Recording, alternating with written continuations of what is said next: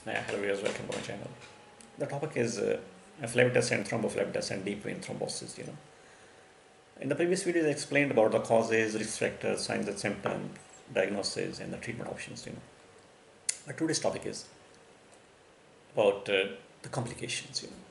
And then the prevention.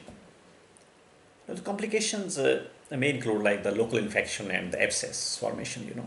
Clot formation, and which can progress to the deep vein thrombosis, or the pulmonary embolism. Now, when pronounced deep vein thrombophlebitis has a seriously damaged the leg vein, it can lead to the post phlebitic syndrome.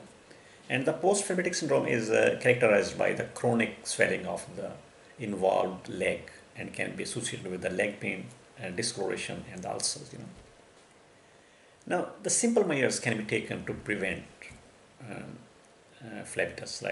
Sometimes it cannot be avoided, but the preventive measures may include early mobilization after surgery, and leg exercises during the long car travel or the airplane ride, and good nursing hygiene and prompt removal of the intravenous catheters, and stop smoking, smoking cessation. So these are the measures that you can take to prevent this condition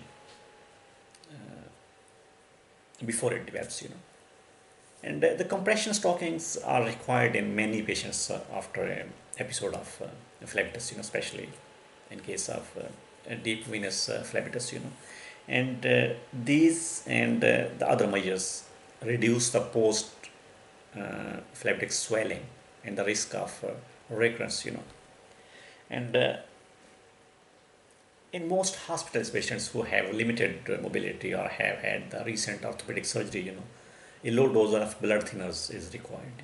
Thank you very much for watching this video. If you need more information about any disease, any medical condition, you can visit our website www.diseaseandtreatment.com.